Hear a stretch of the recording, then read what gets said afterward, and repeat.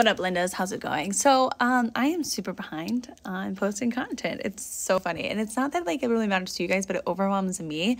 And I enjoy, okay, and this might sound weird, so take this with a grain of salt, but I enjoy like seeing people's lives like the day of. I truly do. I think it's fun because I think more of us are like more busy than we put on, or like we see the highlight reels of people, and whenever we don't know the process of how they got there, it's kind of like, I don't know, whatever. I don't even know what I'm trying to say, but my point is I'm behind. I'm going to do my best to get caught up because I enjoy, like, I don't know, I enjoy sharing it in the moment, and it stresses me out when I'm not enjoying it in the moment, or when I'm not, I don't know.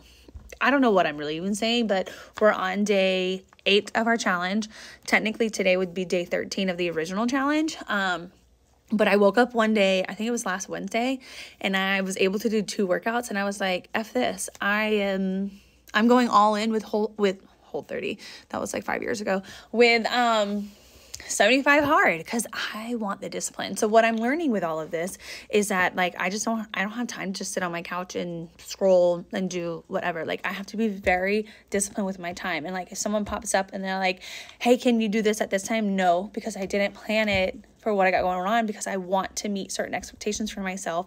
And if it wasn't in the original plan, I don't have time to fit it in. So I'm just learning a lot.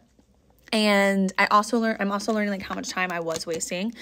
I'm also learning how important like a nighttime routine is that sets up the next day for success. I'm also learning that if I wait to read at night, I will attempt to fall asleep, and then it's not even getting in my brain properly. So I'm actually switching that around a little bit.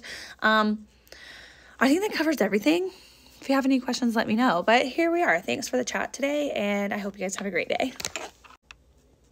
And it started again. So happy Valentine's Day. Bye.